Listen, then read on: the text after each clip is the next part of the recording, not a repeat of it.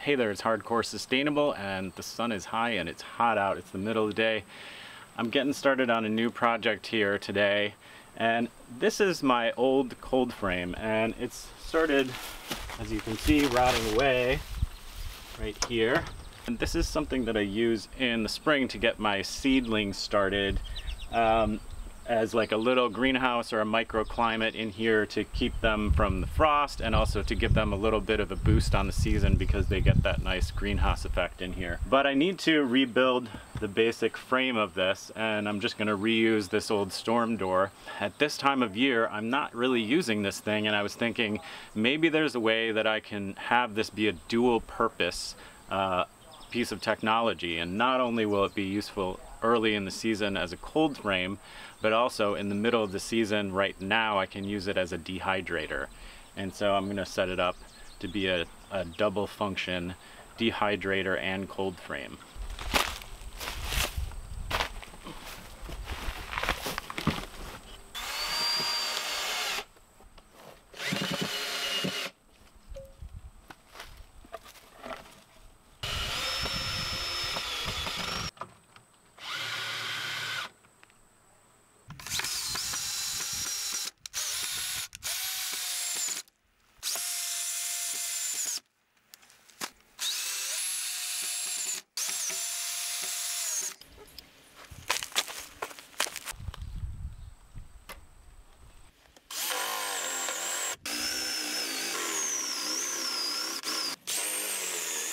Alright, well, I got the whole frame rebuilt, kind of reused most of the wood, but just put this new front piece on here. And then I've started drilling these holes at the back here for airflow, but I also want to put a DC fan right at the back there, and I'm hoping that that will sort of help to exhaust all the heat out one side, and it'll be drawn through holes that I have at the front and over there.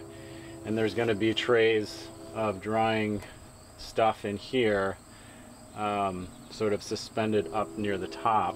So that is the plan, and I have like a couple extra solar panels, and so I'll just hook one of those up to the fan, and then whenever it's sunny out, the fan will be going and it'll be drawing air through here and getting some air flowing.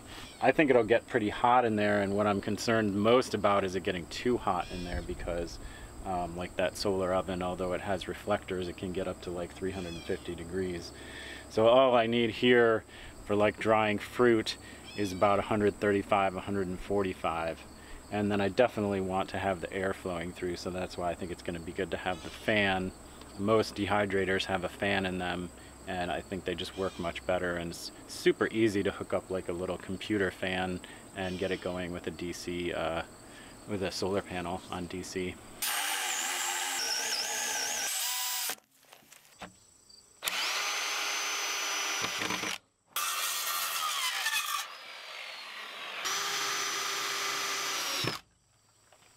So I got my holes drilled all around in the front and the back, and then I put this little rim here all around. And what I need to do now is make some trays with screens on them, and then I can just lay them in here.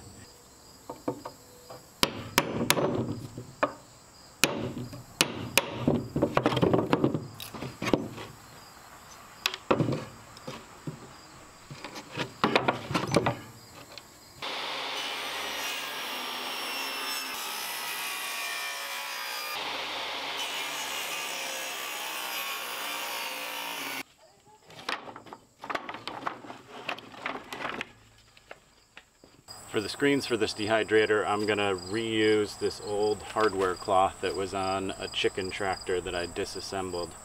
It's not the straightest, flattest stuff, but I think I can get some good pieces off of it, and I think it'll work fine for what I'm doing with it.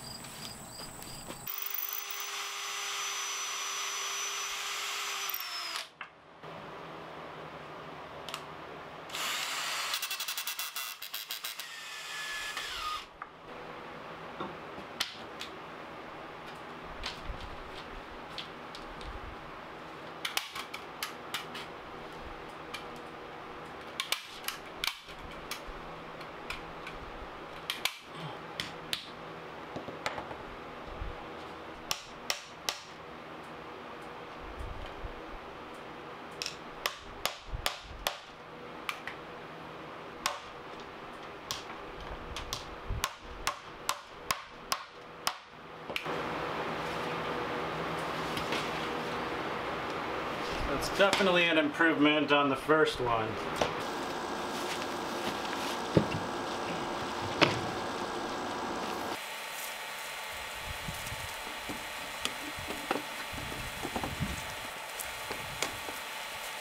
And what I want to do is have this hole be in between the trays and then the screen or whatever kind of cover I put on top that protects the drying vegetables from direct sunlight. So I'm going to move this down a little bit. Then I'm going to also put a lip around here, and that will the air will flow through the trays that way and out these holes. I'm also going to put a screen covering these holes so that bugs and mice and things like that can't get in here and get to the drying vegetables. Because if I put, like, you know, pears in here, flies are going to come flying in and just land all over them and lay eggs. It gets pretty hot here in the daytime. It's going to be too hot for flies to even survive in here, but at nighttime, when the vegetables are still sitting here overnight, then animals and bugs can come in and get them. So you can see here also that I've started drying some pears. I got these going a couple days ago, and they're looking pretty good. They're not going as fast as the electric dehydrator, but it's also been cooler and cloudier than it's been in recent days. And for a day like today, they're gonna do a lot of drying. I also haven't installed the solar fan. I'm waiting on that. It's in the mail, and I'm gonna hook that up to just a solar panel, so whenever it's sunny, that fan will be going to circulate the air through here. And I think that'll help the drying process go a lot faster. I just thought I'd do this little experiment to see how it worked without the fan in it and just with the circulation of air going through these holes. I also don't have the screens in yet, but it seems to be working pretty well. This is a couple days worth, and they're dried down fairly far.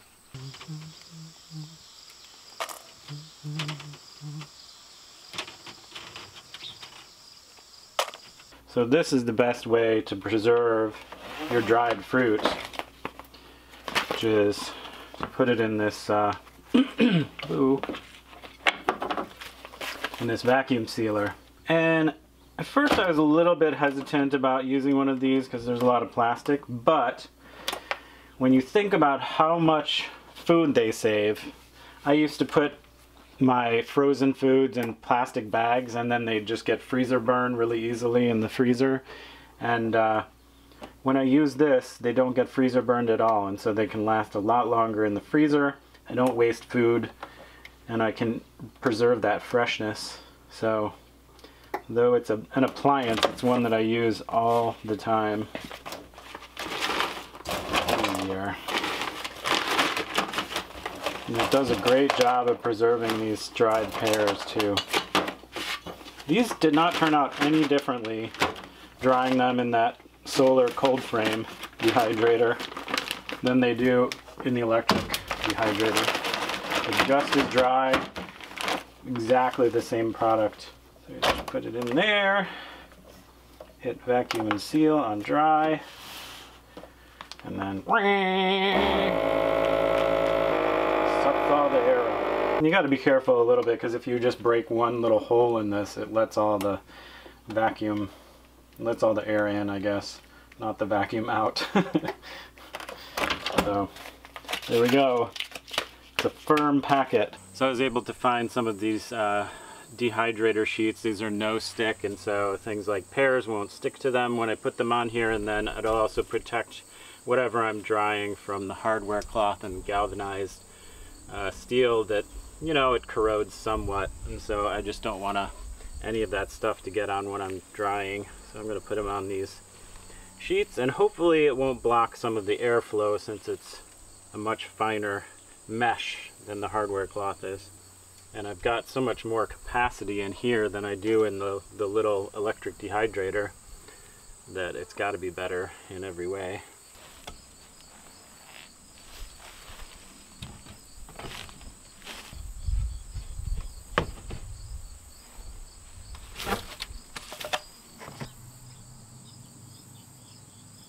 Alright, so I found this old solar panel. It's a 105 watt solar panel, And then I ordered this fan. It's a radiator fan on eBay. It's a 12 volt panel, 12 volt fan, and this is an 80 watt fan. So it's a little bit oversized solar panel for this, but we can see I've wired it up, and solar panels are so simple, just DC power coming in, and then when we push this in here, fan starts going. So that's what we're going for, but it's probably going to go really fast.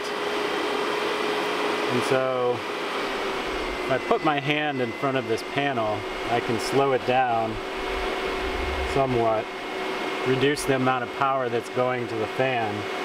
So I figure if I just cover some of these cells, I should be able to lower that power output of the panel and have it be a little bit less stressful for this fan.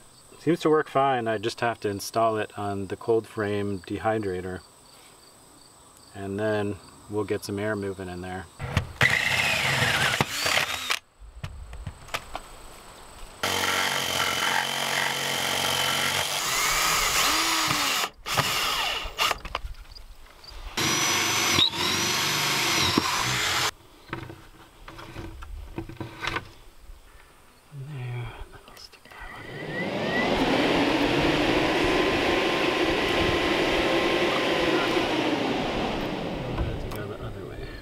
Right?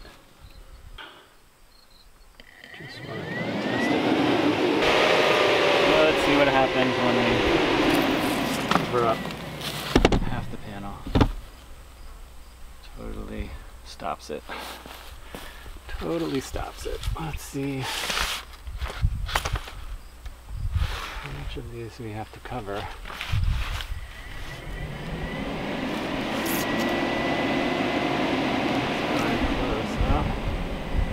That's amazing though that we can cover up so much of the panel and it's still, oh, that's pretty good. I think that's a good amount, maybe like right there.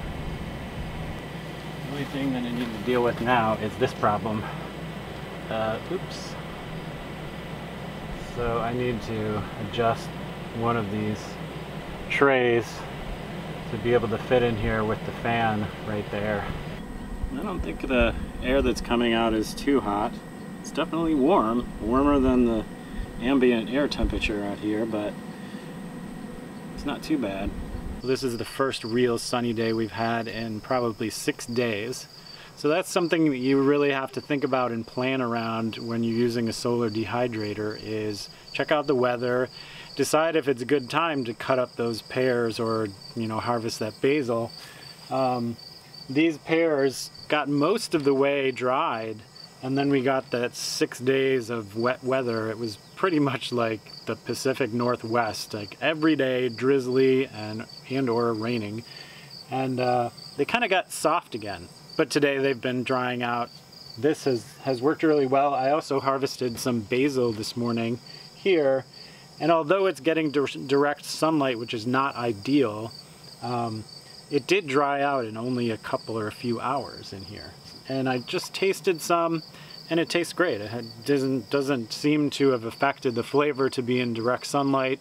It's also a very short amount of time that it's been in here and it's dried. So I think even though it's getting sun exposure, which is not ideal, it's still drying fast and it's not losing a lot of its quality. So this project is kind of an experiment, and I'm taking you with me in the development of this product, this technology.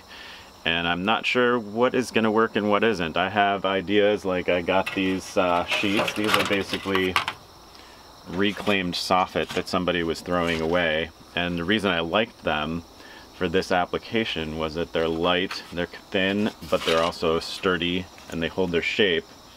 And what I'm using them for is to absorb the sun's heat and block the direct sunlight from falling on whatever I'm trying to dehydrate.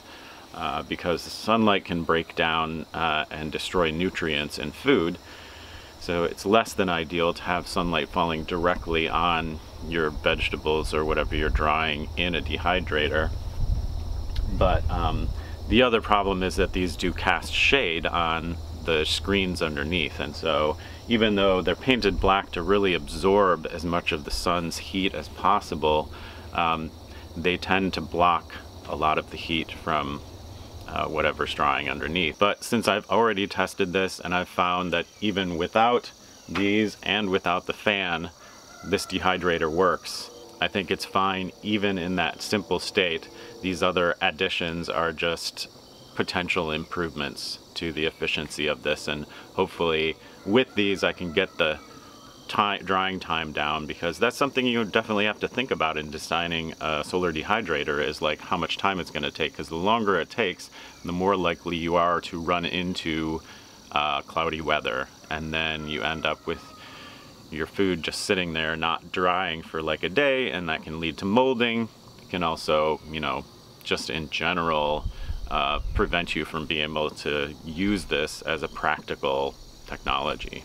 I did some testing yesterday with a thermometer just to see what kind of temperatures I was getting, and yesterday it was, you know, considerably cooler, like 10 or 15 degrees cooler than it's been lately. So the temperatures that I was getting were lower than ideal.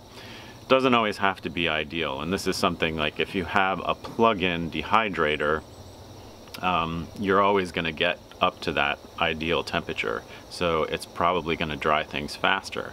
But the problem with the plug-in dehydrator is that it consumes so much power, and it's not an efficient use of the sun's energy.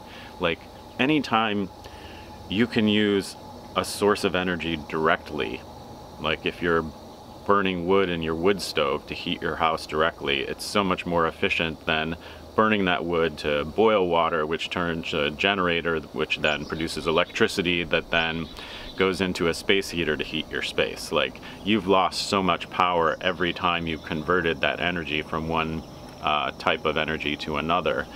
So in this application, we're trying to use sunlight directly instead of collecting it on a solar panel, converting it to electricity, and then powering an electric dehydrator. Because here with our microgrid, our power is actually 67 cents a kilowatt hour. If I were to buy power from our local power co-op, it would be 9 cents a kilowatt hour. So we're paying considerably more for this solar power, and solar and wind, I guess, is what our microgrid provides.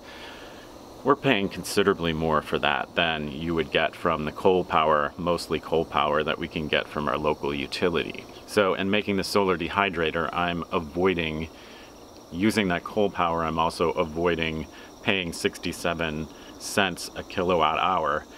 And when I'm just drying like pears, it ends up adding up quite a bit. I mean, it might be that each pound of pears that I dehydrate, I end up paying like $5 to $10 for in power. So I'd much rather just dehydrate them with solar, direct solar power, rather than converting it into solar and then using electricity in an electric dehydrator. Last thing to mention, I made covers for the holes so that during the time of year when this will be a cold frame, I don't have to worry about it getting too cold in there. I'll just remove the trays and covers and possibly the fan until next season, when I can start using it as a dehydrator. The only change I might recommend is getting a regular computer fan instead of this large radiator fan. I don't think it needs to be quite this large, and a tiny solar panel could easily power a computer fan. So there it is, the low-cost, space-conserving, energy-saving cold frame / solar dehydrator. I've been wanting to build a solar dehydrator for so long, and this one ended up being so much easier than building a standalone solar dehydrator that would have just taken up more space or needed to be stored somewhere. Don't forget to subscribe to Hardcore Sustainable and check out my Instagram and Facebook pages.